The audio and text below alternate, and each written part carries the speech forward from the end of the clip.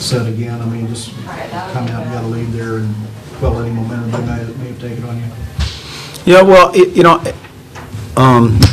this is what we talked about during the game was I don't think it was so much about what they were doing to us. I thought it was what we were not doing for ourselves in Game 3 because, in one span we missed a serve, another serve, and then we shanked 2 passes in a row. So other than them serving the ball at us, what were they doing? I thought that it was, we were creating our own bad case scenario and not so much what they were doing, but we weren't allowing ourselves to do.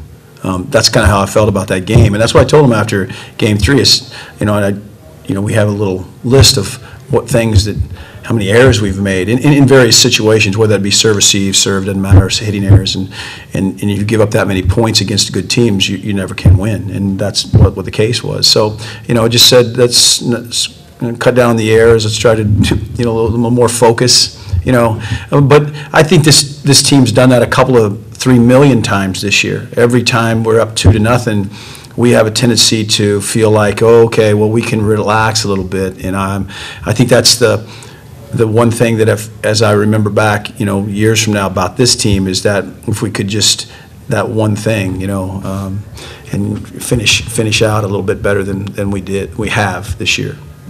You talk about Phi. I mean, she's only a sophomore, but she seems to be real leaders, really emotional, can really take over a match. And the thing with Phi is that in Game 4 when we set her the 3, that's that real fastball on the net, and was game was still not yet in hand, and she beats it straight down, and that's a huge emotional lift, not only for her but for our group, and when she runs that play, and then she had a big block at the end. She's so physical. She's just a big, strong young lady. And but I thought Kopp carried us, and I thought Lacey carried us. Until Phi took over in Game 4.